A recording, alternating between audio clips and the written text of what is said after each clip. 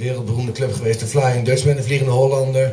En dat heeft heel veel mooie dagen gehad. Ik zie achterin Ruud Jacobs ook knikken, die heeft er ook gespeeld.